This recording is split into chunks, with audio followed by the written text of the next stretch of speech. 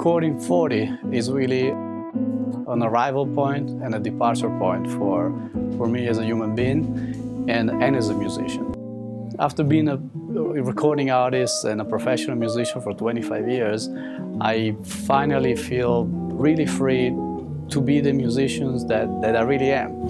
Sounds good. Instead of being secure about everything that you do, in a way I feel like very curious again to rediscover my old world and to get even deeper into myself and what I have to offer. Yeah, also composition, you grow as your harmonic vocabulary also grows, not just, the lines that you play. And more importantly, the more you grow as a human being, and the more your music grows. So those two, they will always grow together. This new trio, it's composed of Peter Slavov on bass and Francisco Mela on drums. We all come from different countries. I come from Italy, Francisco is from Cuba, and Peter is from Bulgaria. But then we're united by the jazz language, which we all learn in different places of the world, but somehow we're able to speak that language, but bringing also all these other cultures in our music.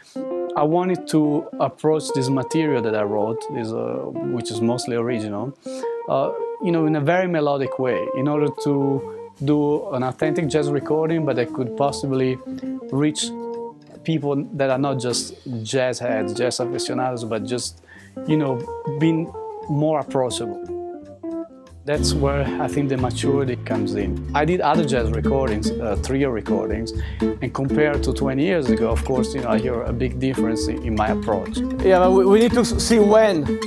We need to find out when we start now the melody. Simplicity being a child of maturity, it's really what it is. That's the departure. I'm not thinking anymore about how many chops, how many notes I can play, but I just think about what I want to say.